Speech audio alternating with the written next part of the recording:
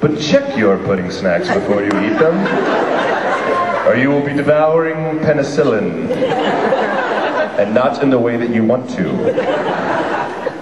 That's the pudding story. Yes, question. Stop. Yeah, right here.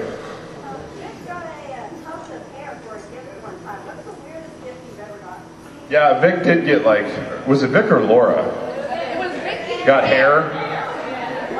Yeah, somebody took like a piece of notebook paper and folded up some hair and gave it to him.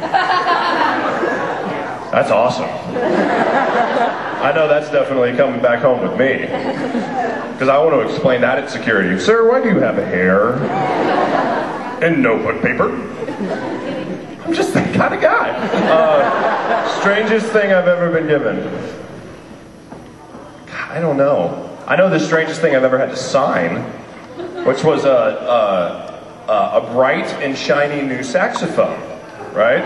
Really nice looking, really polished. I'm like, wow, you really want me to sign your saxophone?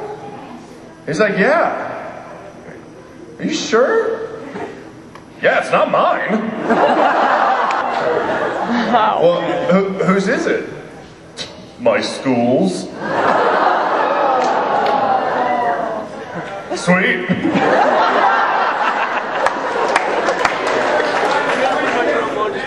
What's that? That wasn't a gift. That was a molesting. Like the first con I ever went to in 2004 or 5 was Anime Detour in Minneapolis. And in the green room one night with Kyle Abear, I descended upon a game of Magic the Gathering, which I know nothing about. Or you. So I was standing over the shoulders of these guys who were clearly intimidated by the large creature who had just entered and started observing their game. I was like, wow, your Spear of Alizar. Throw that down. So we sit down, I'm watching the game, and all of a sudden, out of the corner of my eye, off of, over here, come these pair of jean-clad legs, kind of out of my periph. And, we had a little bit to drink with dinner, so my reaction time was a little slow. It was kind of one of those, like, and this girl just jumps up, lands on my lap, grabs my face, and starts kissing me. No, I mean, but it was like, she was like,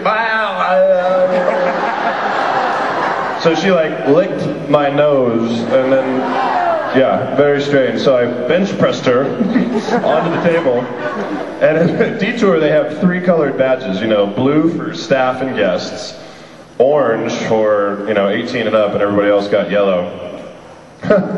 Oh, yellow badge. How old are you? Like 16? I'm gonna go get arrested now. See you later. See you Monday. When I'm out of jail. Thank you. Ninja. Yes, yellow shirt. Can I do that? I'm 24.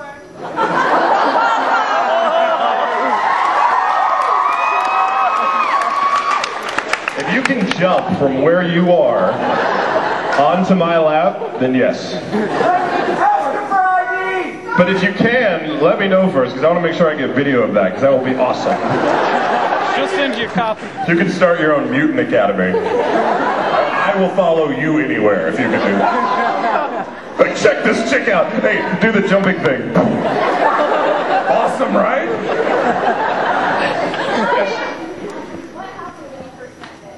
What happened when I first met Vic? I think I shook his hand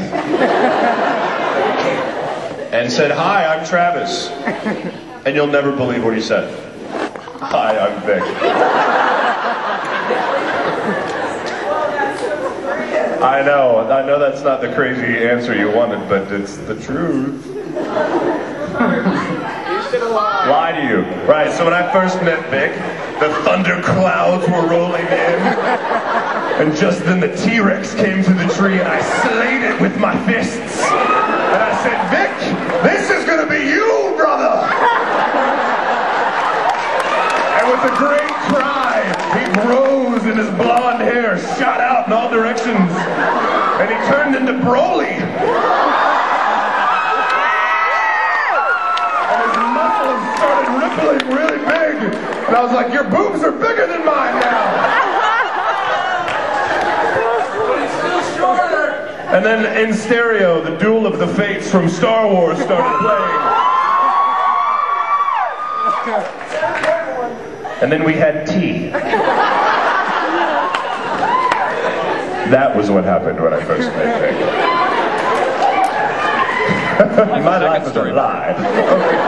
Yes, right here.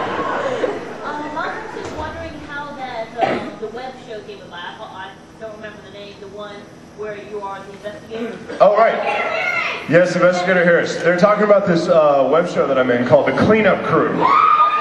Which, if you haven't seen, go check it out. It's on funnyordie.com. It's called The Cleanup Crew, and it's about... Have you heard of these biological teams that when there is a murder or a suicide or something that involves bodily nasty fluids after a crime, you have to clean that up somehow? This is a biological team that goes in and like cleans up crime scenes. It's pretty gross. It's even weirder when you have a bunch of idiots doing it. Well, I'm not a part of the idiot team, but I am the local CSI head investigator. And I am a total dumbass. But I get to wear suits and rip my sunglasses off a lot, and that's awesome. Basically, it's me making fun of CSI Miami as much as I can. Check it out, it's really funny. How did that come about? What's that? Violence, sex. On TV. Okay. Yes, over here. Oh, you're wearing a hood. You are scary. How did you feel when you found out that Roy Mustang came in at the end of Conquerors of Shambhala and saved the day? How did I feel? Awesome. Not surprised. I was like, just wait. The Stang is coming. Walking in, snap, boom, you're dead. Snap, oh, there goes your face. Snap, oh, you don't have a body anymore. No surprise to me. That's what I thought. And he always gets cool music when he walks. When I'm alone at night, sometimes I'll walk down a street lamp-filled street and wish that there was cool, badass music playing when I was walking. But it never happens. Dude, yeah, if actually one of you guys has a boombox and wants to follow me, that would be awesome. But you gotta be covert. You gotta be dressed like a bush. So if somebody comes around, you just sit down as a bush. And I'll just walk to awesome.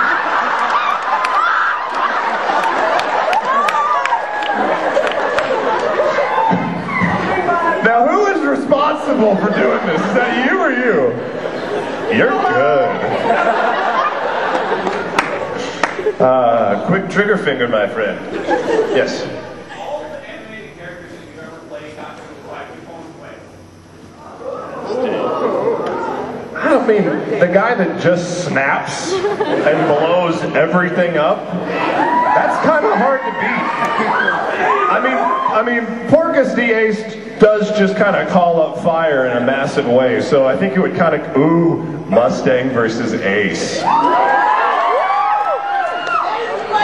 Iggy? Who? Yeah, he's a robot. No, I think he would just melt. No, he's not the Terminator. He likes shoes.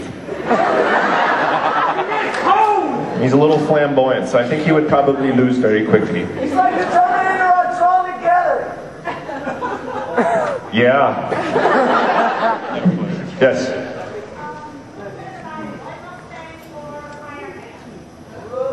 Ooh, Roy Mustang or Iron Man? I think Iron Man. Unfortunately, I mean, he's made of like that gold titanium alloy suit. I mean, Roy Mustang. Yeah, I am Iron Man. I got a fancy suit too, buddy. But you have a cool goatee and Billy.